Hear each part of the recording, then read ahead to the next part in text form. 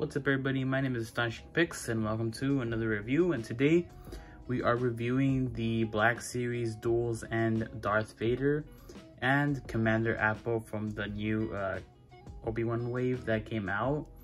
And first impressions, I think that these figures look great. Here they are in package. I think they're just starting to hit Target right now, so yeah, there are Target exclusives if you guys did not know that. Anyways, without further ado, let's crack open these figures. So first off, we're taking a look at Commander Appo, or the regular plain 501st Kenobi Trooper. And wow, I gotta say that this figure is pretty good. I'm gonna say that the proportions are better than the previous figures, and I like the new engineering that they did when it comes to the shoulder pads and the knee pads. And yeah, let's take a closer look. So taking a closer look at the figure, you can see that this has the Timur Morrison face sculpt. And yeah, you can see the little scar and everything. I think this is, again, Commander Appo. Here is gonna be a still, if there is any, from the show. I don't know how accurate this is when it comes to the Clone Wars show, but I know that this is from, I guess Commander Appo did show up in Revenge of the Sith, but of course he did look like a regular clone trooper instead of the arrow in the helmet. So yeah, he has the new shoulder pads, and you can see I think the blue is a lighter shade of color when it comes to other 501st troopers that I've seen.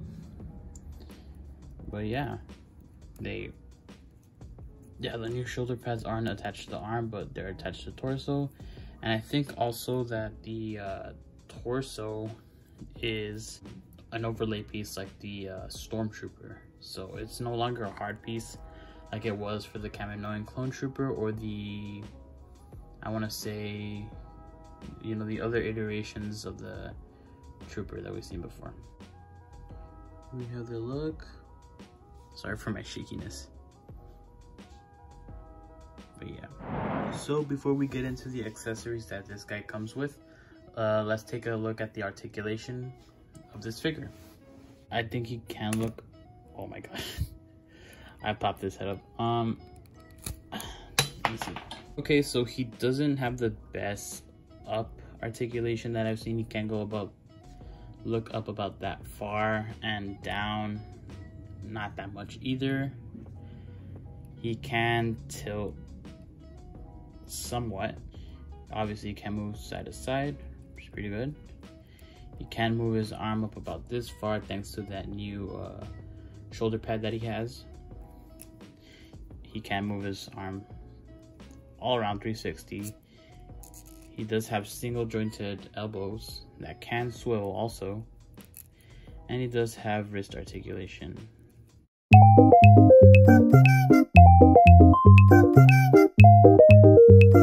For torso articulation, he can move about a pretty good amount.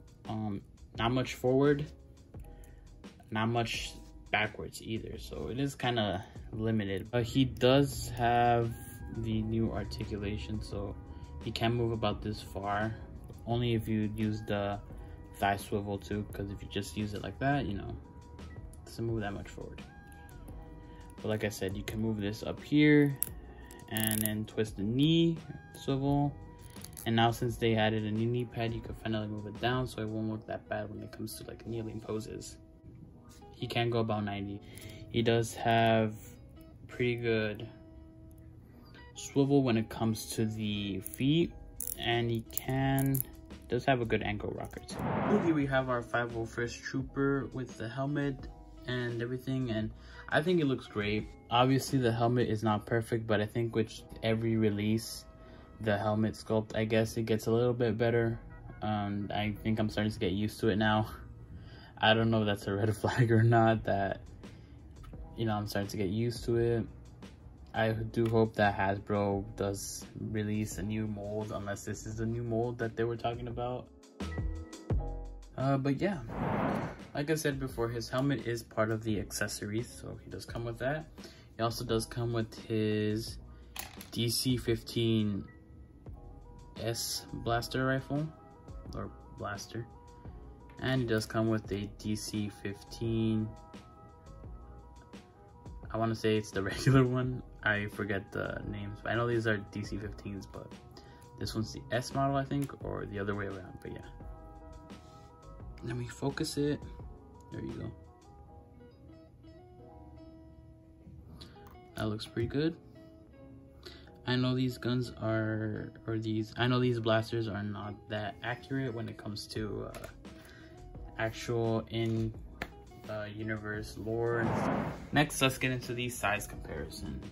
So first off, we have the Target exclusive General Obi-Wan Kenobi next to the Black Series Commander Appo.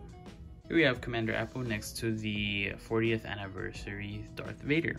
Here we have Commander Appo next to the Black Series Commander Jesse. And I think that these figures look amazing next together. Obviously the blue is different. If you cannot tell on camera, it looks different or not, but yeah. Here we have Commander Appo next to the Black Series Cad Bane from the 2-pack. And here we have Commander Appo next to the SH Figuarts Anakin Skywalker. Now we're going to be looking into different lines. So first off, I have the Figma Link. As you can see, here is the size difference. Here we have a classified figure next to a Black Series figure. You can see the Snake Eyes is a little bit more taller than the Black Series. McFarlane Dark Knight figure, and you can see that this is a bigger figure, 7-inch versus 6-inch. And wow, here we have the Black Series Duels and Darth Vader, and I'm gonna have to say that I'm really impressed with this figure when it comes to the helmet sculpt and how they have the cape settled and everything. And again, I thought that this was just gonna be like a re-release of the 40th anniversary body, which it kind of technically is. It uses the same body, but obviously there are some slight differences when it comes to the helmet sculpt, obviously, and the shine, and obviously the cape. That one's different, the overlay is different, the paint job is different.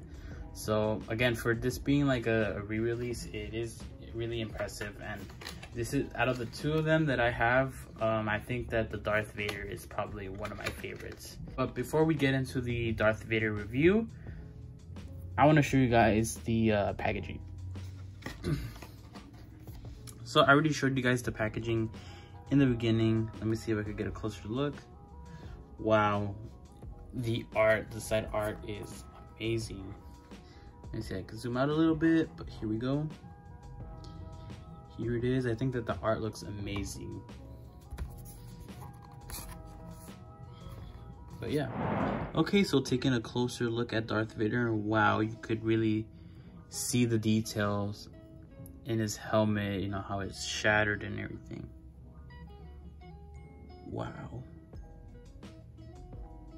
You can see his eye peering out in there. Let me see if I can take another look here. You can see the dry brushing that there is over here as the lightsaber comes down. So it's like a layers. It's like two layers before you get to his face sculpt. Peering out. Wow.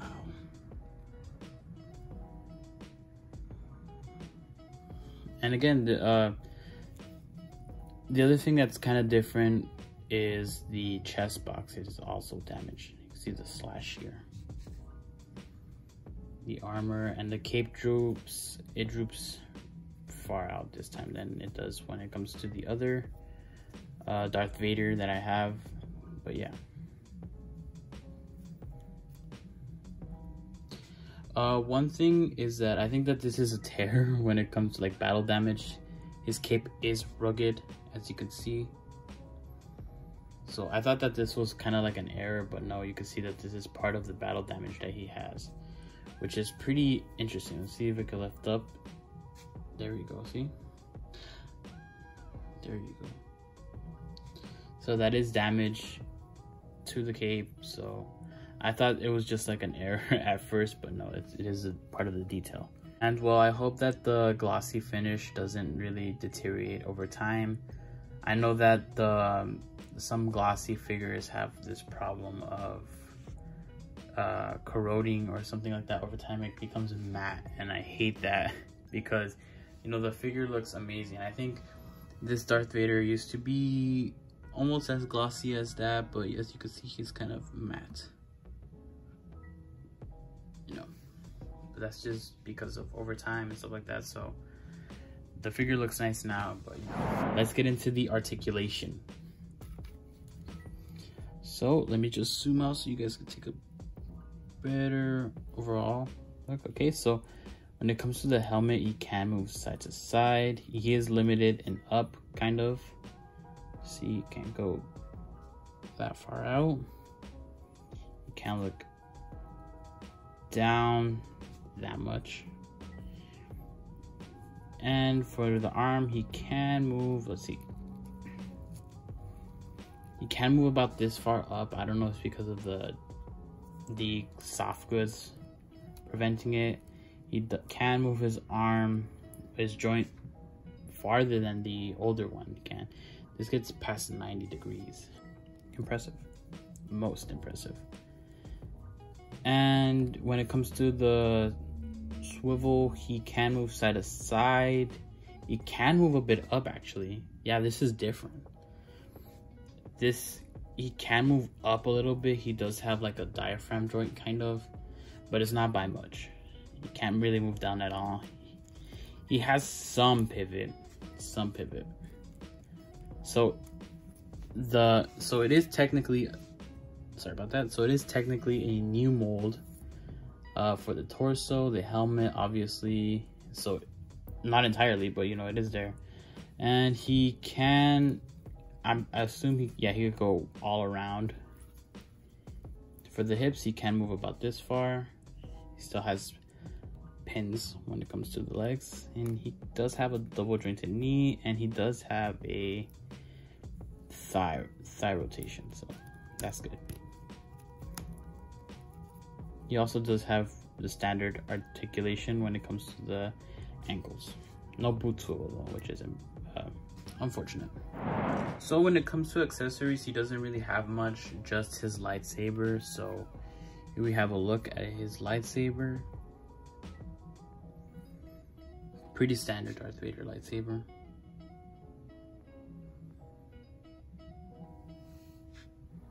I think he also has new hands. They seem kind of different, newly sculpted, but yeah.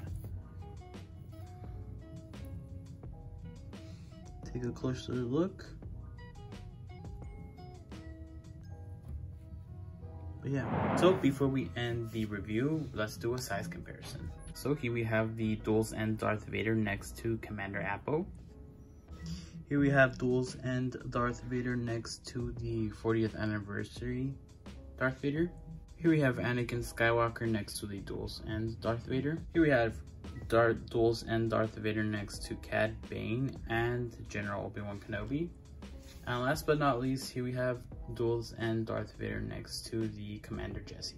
Alright, and that concludes my review of the Darth Vader and Commander Appo Kenobi figures, and I'm gonna have to say that these figures are pretty good. Obviously my favorite is the Darth Vader, not only because of the new sculpting that they did and the helmet that they also done, but you know, because of the new, I don't know, because of the look and everything, they just captured it so well. SH Figure Arts is also doing another one of these. I think they're doing the Duel's End Darth Vader 2 Battle Damaged. But this is a nice alternative if you don't want to drop the big bucks for an import figure. I'd say that I recommend getting Darth Vader, Duel's End Darth Vader, and the Commander Appo if you guys have the chance. If I were to rate the figures, I'd probably give the Duel's End Darth Vader I'd give it a 9 out of 10. No, sorry, no, an 8.5. There are some things that I still would have preferred. Obviously new joints for the legs, and I would say that a better engineered torso, but you know, it is an improvement compared to the 40th anniversary Darth Vader's. And when it comes to the Clone Trooper, obviously it looks better when more proportionally accurate. My only gripe is that I wish that they gave a more accurate helmet sculpt.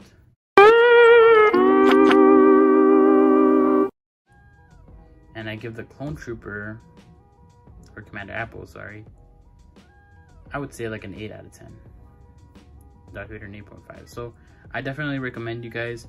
Thank you guys for watching my review. Please like and subscribe, and let me know if you guys want more reviews. I might have the Creature from the Black Lagoon coming up in maybe a week or so. But yeah, thank you guys for watching. Please like and subscribe, and catch you next time.